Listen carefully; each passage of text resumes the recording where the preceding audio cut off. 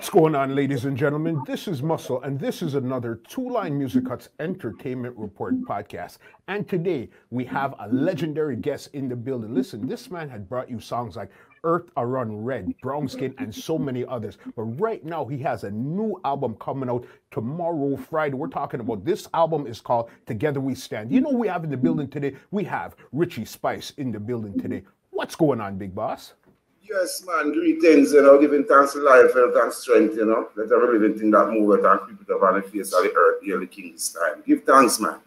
For sure, for sure. Thank you so very much for joining us on our podcast today. Yes, man, give thanks for having me likewise, All right. And the funny thing with it, just the other day I was going through some music and stuff, and I said, you know what type of songs would be good for right now? And one of the songs that was on top of my list was your song, Earth I Run Red. You know what I mean? Like, yes. Look at that. When did you actually record that song? Damn, that song was recorded in Earth I Run Red record in 1997, 98, or one of them times. 97, 98. That's how long it's been. Yeah. Wow. And especially what was happening then to make you actually record a song like that that's even more relevant right now? Well, what was taking place at that time is that we see where the masses of the little youth them don't have any guidance, and we see the direction that they are heading to, So we, as a little youth now, coming up now, looking out, that inspiration come forth. So that's where that song come from. Up until now, Yeah, no, that's definitely one of the songs when you think about Richie Spice, that's definitely a song that I'm thinking about right off the top. You know what I mean? And another one of your classical ones was like Brown Skin and all of those ones there. These were in the beginning of your career here. You know what I mean? Yeah, and that was the type of stuff that you were putting out. So you had showed that you could do culture, you could do lovers rock, and that's what we really like about Richie Spice. Yes, oh yes, man. That it's a balance, so you have to balance the scale. Yeah. So the ladies them are there, so you're always gonna have to sing something for them to them feel good in themselves, going out and coming in. For sure, 100%. And I know you're coming from a musical family too. Yes. Who are your brothers? Tell the people who your brothers are. Well, we have people like my younger brother, Snatcher Lion. He's here with us now. You have bigger brother, Spanner Banner. You have Pliers from Chakademos and Pliers. You have Richie Spice likewise, Yeah, crazy. And what was it like growing up in your house musically? What type of stuff were you guys actually listening to back then? Well, growing up as a little youth, we normally listen to like the elders. You talk about like the Burning Spear, Bob Marley, the Jimmy Cliff, Beresford Hammond, those type of people, because that's the type of music that we really get to listen as a little youth. Our brother who used to work at this radio station back here in Jamaica, he always had a turntable at that time.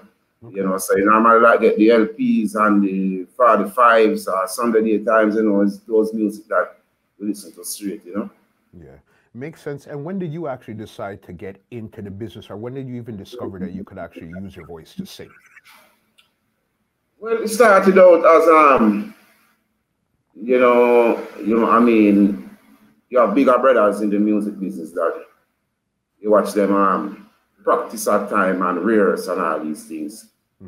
So you watch it and see the vibe, it inspire you.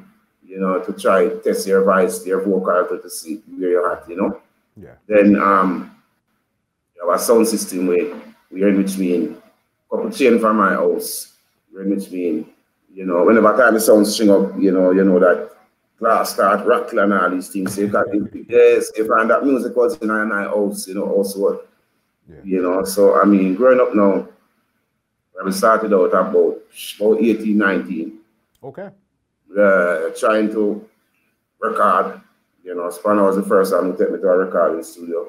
Okay. I record my first song with a guy called Dennis Starr. Yes. From there we went to Bobby Digital and back to Tough Gang. So we get the song with Clive on Grooving My Girl, Okay, and who did you record that for? That song was record for Island Record through Clive. God, you big, Yeah. big, big. And this was Groovin' My Girl was before Eartha Run Red, or that came after? It was before. It was before. But Yeah. Eartha Run Red basically got the bus first, and then we started hearing Groovin' My Girl? Yeah, more. I mean, yeah. Yeah. More No. on a wider scale, yeah. Yeah. No, that's big right there. All right. And right now, to date, is this your first album you're putting out, Together We Stand, or this is yours? What number album is this? This is the eighth. The Yeah, eighth? eighth album, yeah.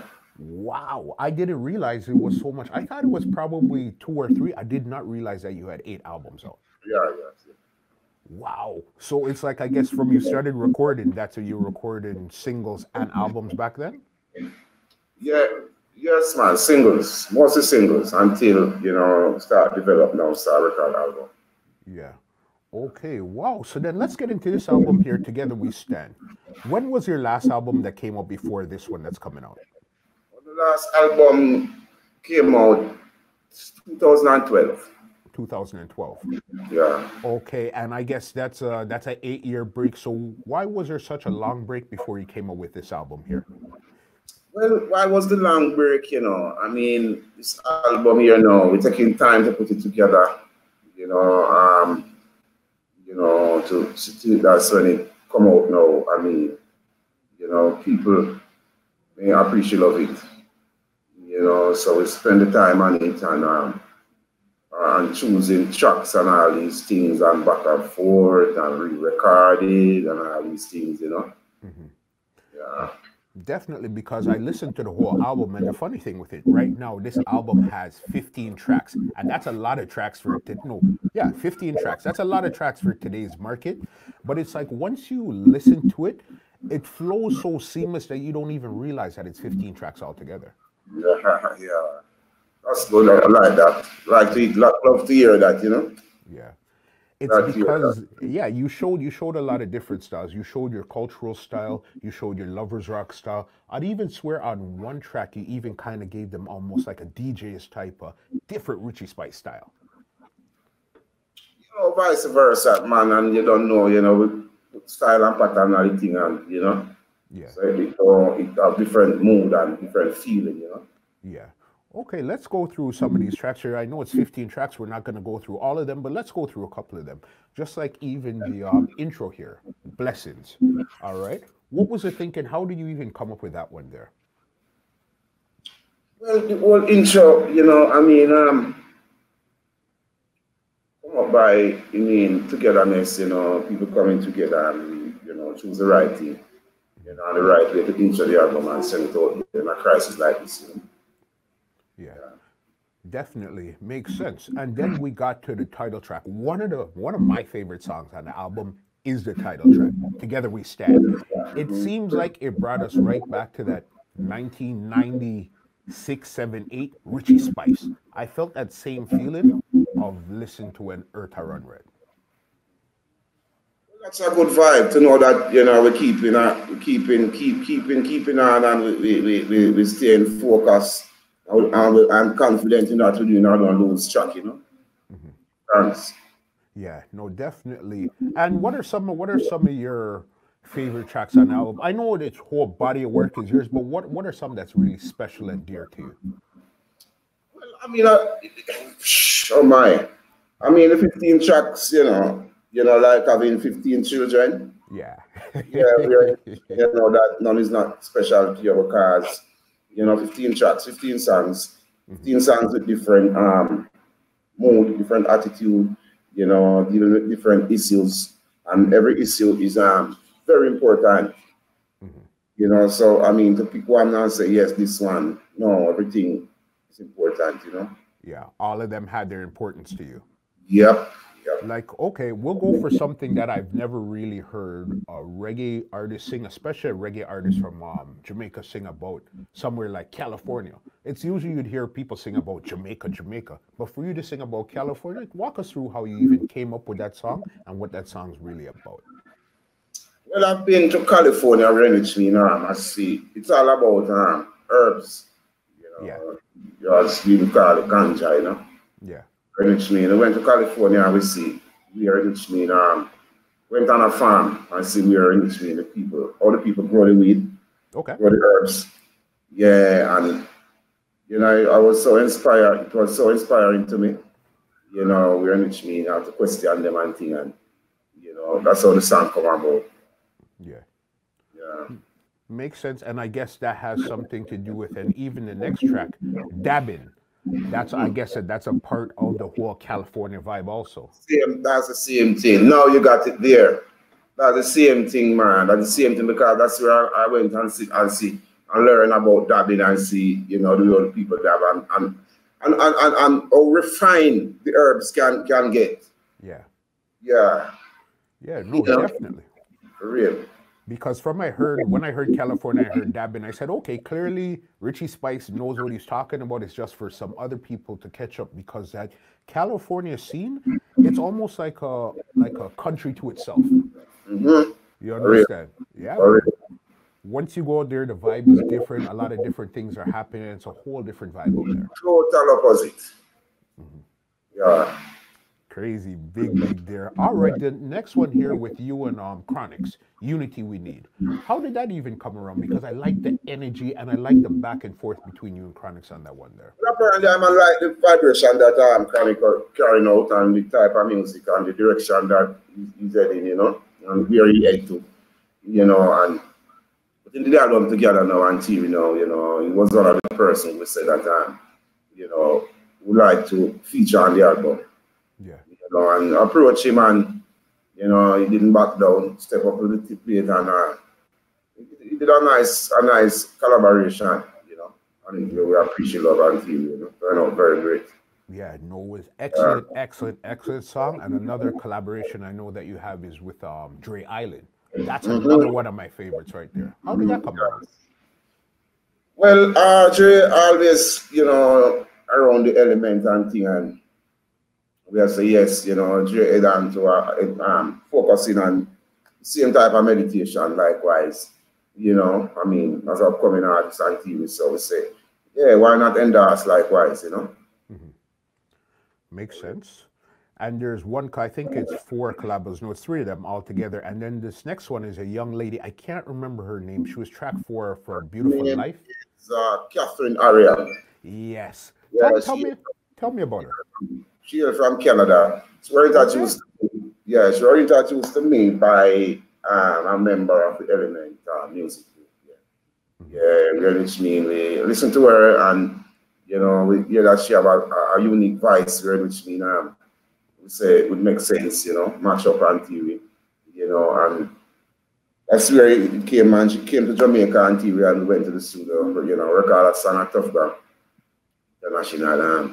That's where we sit up and I recorded together, and this is how it came out, Yeah, no, big song there. And there was one other song that I've heard. I know I heard this song from, I think, last year. This is probably one of the only songs I heard from last year is I Use the Herbs. Yeah. Yes, man, because, the herbs, as we say, that the herbs healing are the nation and everything, and the herbs have a lot of benefit towards it, which means we always have to endorse the herb because, we see which means, it can help out, it can help a lot of people, especially here in Jamaica, which means it can provide a lot of jobs and all these things. And the more people have jobs and all these things, cutting down on crime rate and all these things, and a lot of benefit, man. Yeah, no, a lot of benefit, and the medical purpose of it, which mean very expensive, and can lift our economy so high and get so broad and all these things, which mean can we find ourselves living in a better society, better country right here, Yeah. No, it totally makes sense. And what's the herb situation in Jamaica like now, ganja? Because I know one time you would get charged and stuff like that. But what's the situation like right now? Well, right now in Jamaica, it's not that difficult as it was before because now it has been decriminalized. You know, where in which mean, you know, the government said that you can plant like a 5 tree in the back of a yard. Okay. You know, and if you catch that few ounces or so, you know, you're free to go. You can smoke a spliff, you know, but you know you're smoking your designated areas and all these things. You know, and TV. But it's much more freer than before than when it was that pressure rain where in which mean you know you get locked up for a spliff and all these things, you know. Yeah. No, you're 100% right, and you're somebody you've toured the world as an artist. All right. Outside of Jamaica, where has the best marijuana, the best herb in the world that you found? Well, you know, well, you have various places, you know. You have various places, man, because you have people in California grow good herbs. You know, and you have some place in Europe that grow good herbs likewise, you know. Yeah. Okay, so you'd say for you it would be Europe and California has some of the best herbs there. Yeah. Yeah. You definitely, you know what, next you know me now leave out Jamaica. that's why I said to you outside of Jamaica. Then that means next time you come to Canada, Jamaica becomes name be called more than once, you know. Yeah. You're right.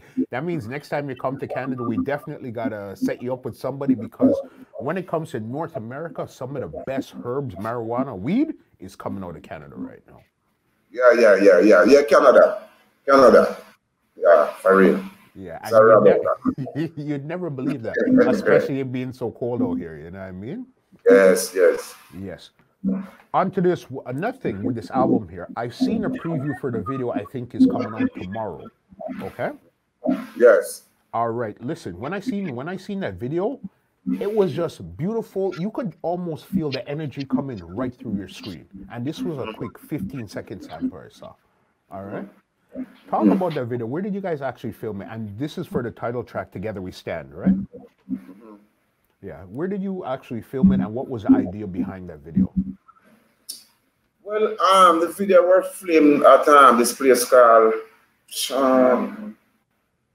place named Garden Town. Yeah. Yeah, Garden Town, and we did some of the film here in UND. Yes, the whole aspect and the whole thing behind this video here is, you know, we're showing togetherness, especially in this time. Yeah. You know, people stand together, you know, build together, you know, divide together we stand, I mean, and united we stand and divided we fall. You know. So the whole concept, I mean, is coming togetherness, you know. And people seeing people as people, and people are treated as people, you know. 100% agree. And somebody like you, a veteran artist that's been in the game for so long, how important are visuals for you in 2020? Visuals. Music videos and stuff. How important is it for you? It's very important, you know. Very important, especially a time like now, where in which mean, you know, the whole social media and all these things.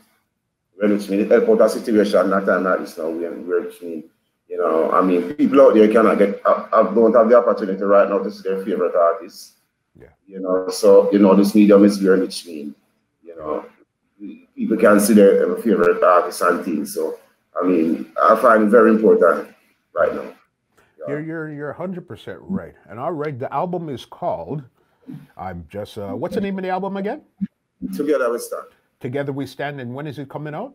Well, this album released the 12th of June. Okay. Digitally, yeah. Yeah. But, what platforms could they pick it up on?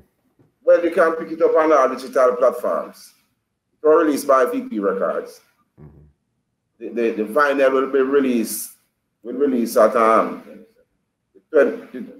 27th of this month here, yeah. Okay, the vinyl. Okay, so I didn't even know. How important is it for you to actually still be doing vinyl right now as an artist? Well, it's very important, you know, because you see where it's coming back around. You know, we see the people in Europe coming all about and buying the vinyl, and, you know, it's getting back there. We can see that, you know.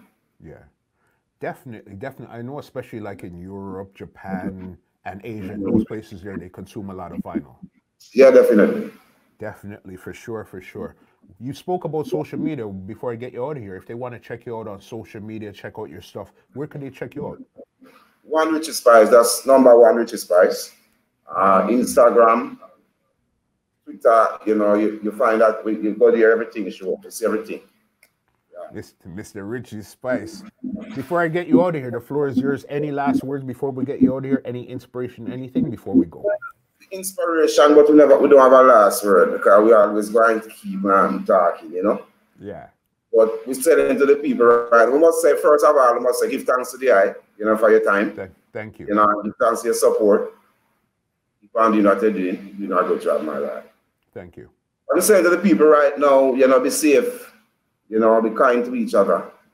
You know, love your brothers and sisters or the neighbors yourself. You know, love God and live. Remember that there's always an Almighty, you know, a Creator. One love, man. One love. Peace and love every time. You know, keep on supporting Richie Spice and I'll keep on supporting your good music. Yeah. You know, just guide until we meet up in the physical, you know. You understand. As I said, when I started this interview, the first thing I brought to you was Earth to Run With. Before we get it out of here, could you actually give us a quick a cappella to end this conversation? Watch those places you walk and mind the way you talk. Watch out for them vampires who will sneak up in the dark. Watch out for them big time thief who claim say that them smart.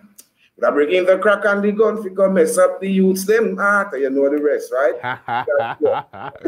Just like that. Richie Spice, it's been great. Thank you. Everybody, you guys need to check out on all digital platforms. Together We Stand, the album by Richie Spice. We haven't got one in 8 years, and trust me, listen to me. It's a great album. Big up VP, the whole crew over there. Richie Spice, thank you so very much, and I can't wait to actually meet up in the living flesh, all right?